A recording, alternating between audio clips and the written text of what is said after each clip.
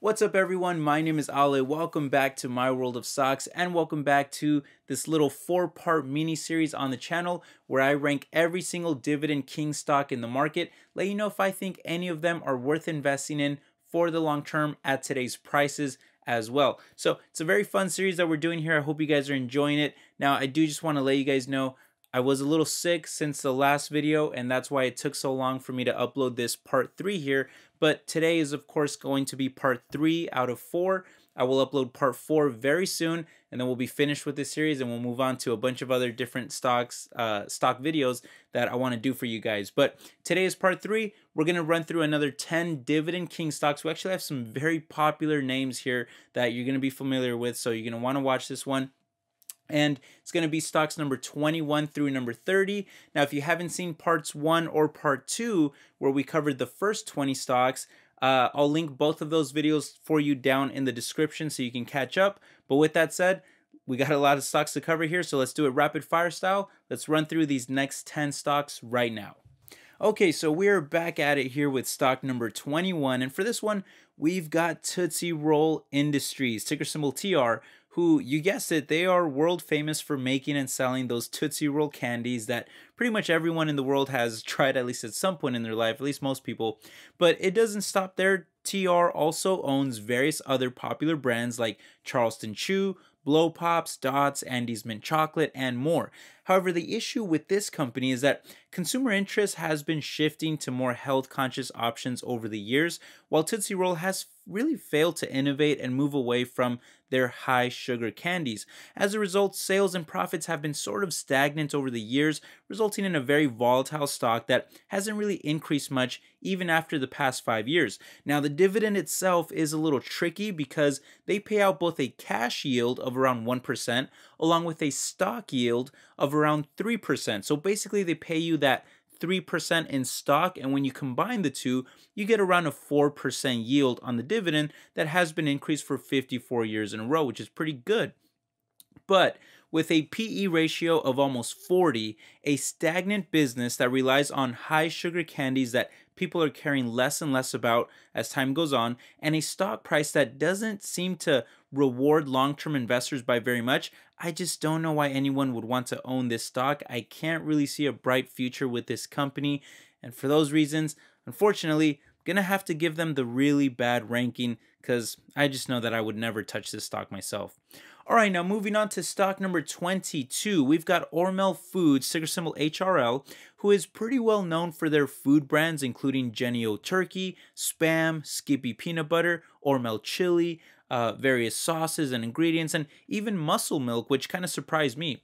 Now, to be honest, these are not really high growth brands that will make you super excited about the business's future, and as such, both sales and profits are typically stagnant year after year. And while it is true that they are finally seeing some non-typical growth in 2021 and 2022, that was in large part due to their recent acquisition of Planters Nuts, as well as the rise of inflation. And for me, I just think that the stock is a little too expensive at current levels. First of all, the stock itself has already climbed by about 50% over the past 5 years, reaching an all-time high, which is pretty large performance for what is typically such a low growth business. As a result, the valuation is now almost 50% more expensive than the rest of the sector. I mean, you could make an argument for it to be a little more expensive thanks to the dividend that yields almost 2% with double-digit growth rate and 56 years of growth, but it's not enough to completely make up for the high price, and analysts seem to agree with me as it currently trades higher than all the lowest estimates, the average estimate, and even the highest estimates. I can understand why some people would want to own this one long term, but it's not attractive to me personally at these current levels, so I'll put them in the average category for now. All right, next up for stock number 23, we've got Nordson Corporation, ticker symbol NDSN, who creates and sells mostly dispensing products for adhesives, coatings, sealants, and other types of solutions. So basically machines that will help you apply glue or coatings or sealants, all that type of stuff.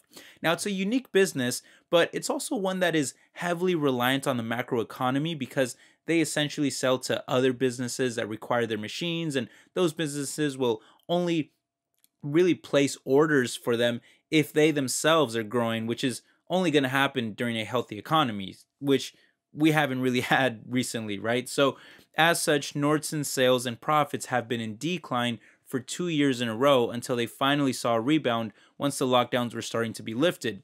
Now, to be fair though, Nordson has proven that they can withstand economic downturns as they've now increased their dividend for 58 years in a row. And even after all those years, it's still got some excellent growth metrics on it, like a double-digit growth rate and super low payout ratio of just around 20%.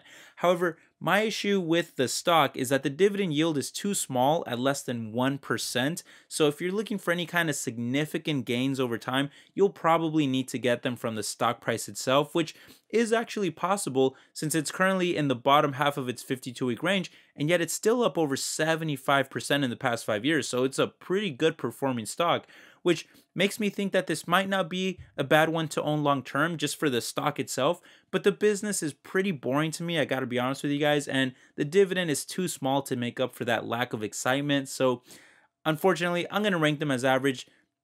I'm sure people would have some success with it. I'm sure people would enjoy owning it, but I think there's better, more exciting options out there, and I don't really want to own it myself.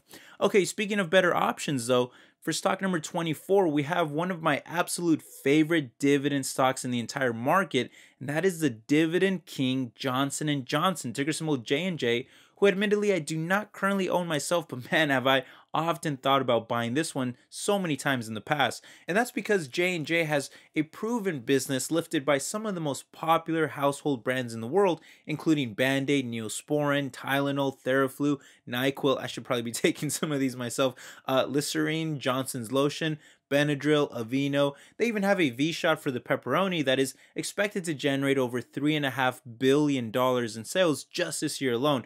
I mean, the list of products and brands just goes on and on. But due to various lawsuits and bad publicity from certain products, the stock has been a bit suppressed and is only up by less than 50% in the past 5 years, despite trading at an all-time high. Now, the result, though, is a good valuation that is over 10% cheaper than the rest of the sector, with a nice dividend of close to 2.5% that is more than safe with a low payout ratio and almost 6 decades of growth. Financially, this is a very stable, very profitable company that did almost $100 billion in sales and over $20 billion in profits just last year alone, and is still managing to grow by a reasonable amount every year. I personally would like to pick it up on a little dip if I can get one, but overall, as a long-term dividend king stock, when I look at the complete picture of this one, I gotta rank it as a really good option because I do think that I'll be buying this stock at some point later this year. It's a stock that I really believe I will be owning very soon. Okay, moving on to stock number 25, we've got Lancaster Colony, ticker symbol LANC, who is mostly a food company that owns brands like Marzetti and New York Bakery.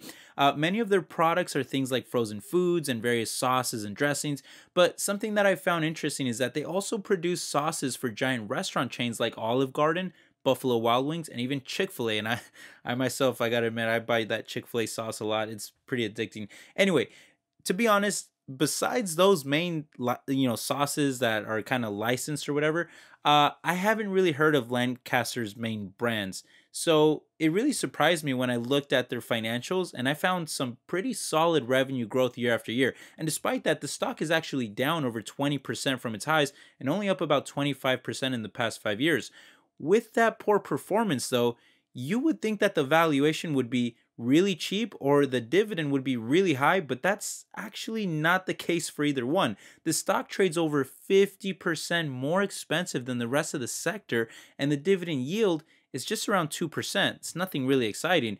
Both the payout ratio and the growth rate are also middle of the road, and that kind of sums up my feelings on this one.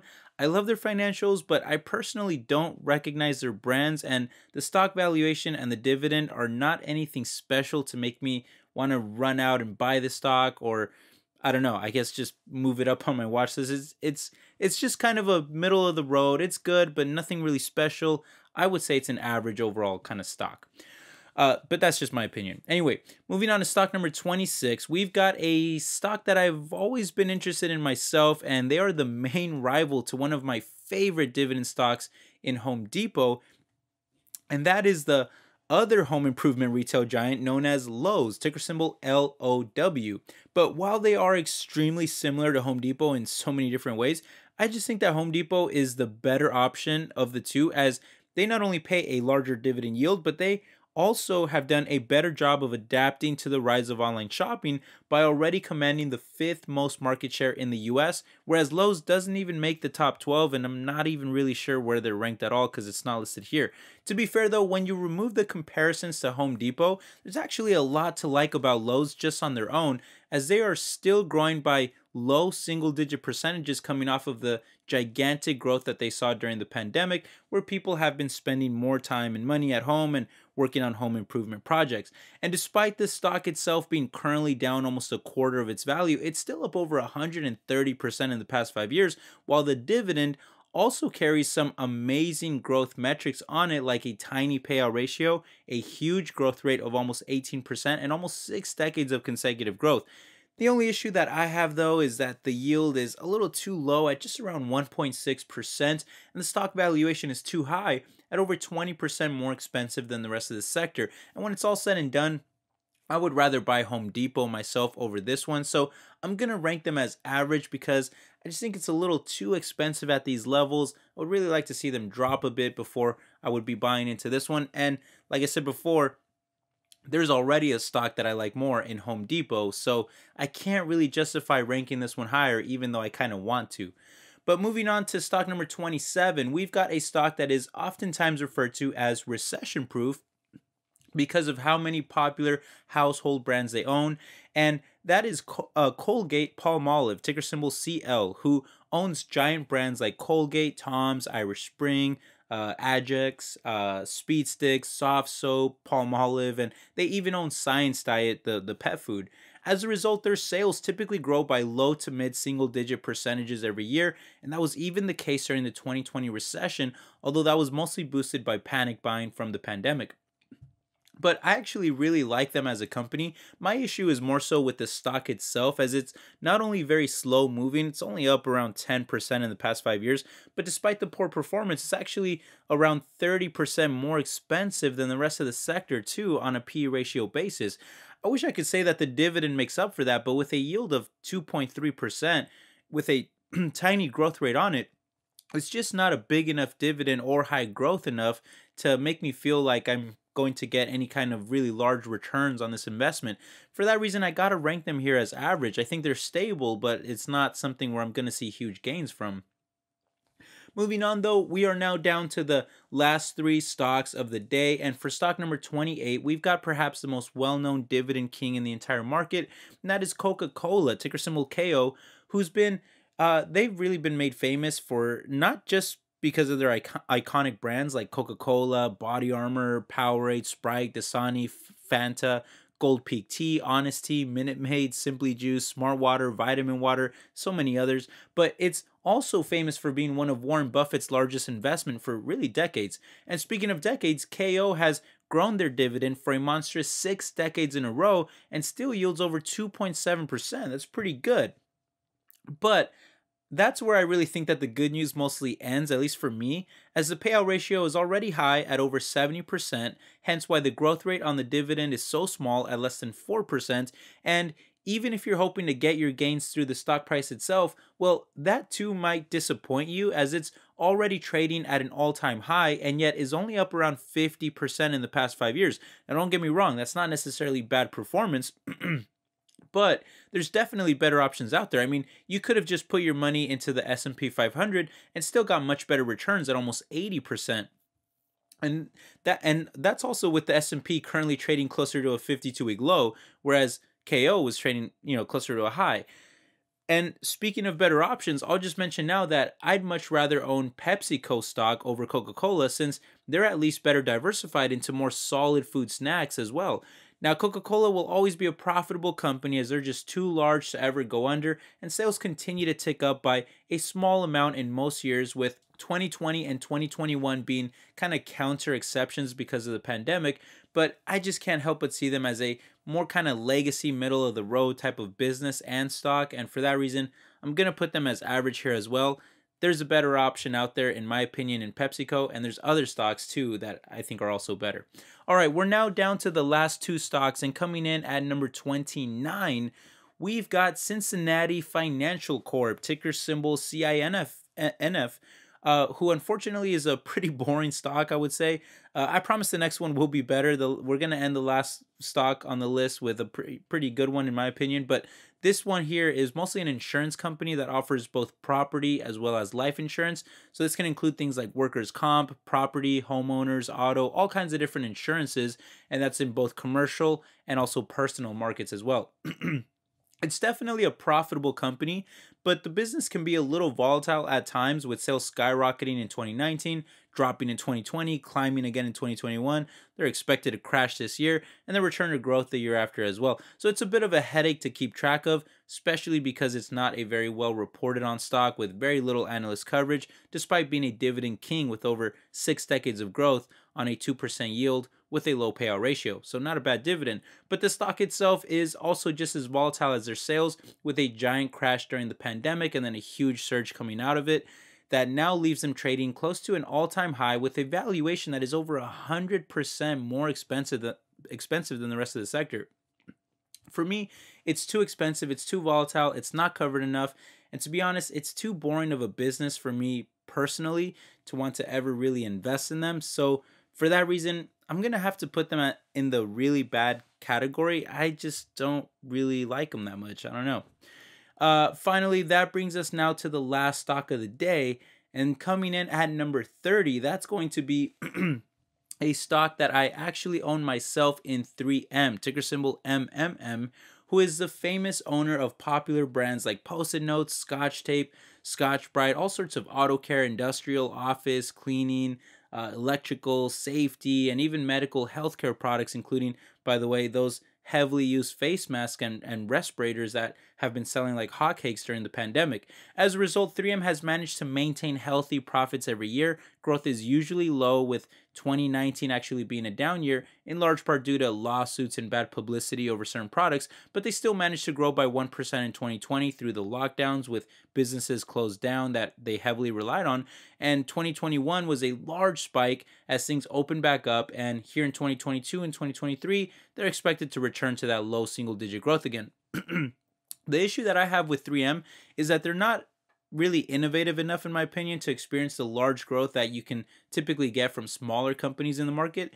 But with the stock already trading near a 5-year low, down over 26%, and having wiped away almost all of its gains from the large growth that they saw in 2021, leaving the valuation around 20% cheaper than the sector, and the dividend very high at over a 4% yield with over 6 decades of growth, I just think that right now is one of the best times to buy the stock. In fact, right now is one of the highest points for its dividend yield in all of its history. So with all those positives, but still some negatives to be aware of, I think 3M deserves the above average ranking. It's a stock I own myself, so you could say I'm biased, but I'm biased for a reason. It's because I actually, I like to own it.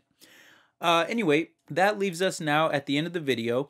So to summarize, we've got one stock in the really good category with Johnson & Johnson, one stock in the above average category with 3M.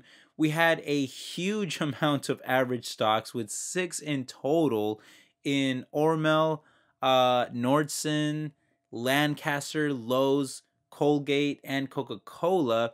We had no stocks in the below average category, but we had 2 stocks in the really bad category with Tootsie Roll and Cincinnati Financial.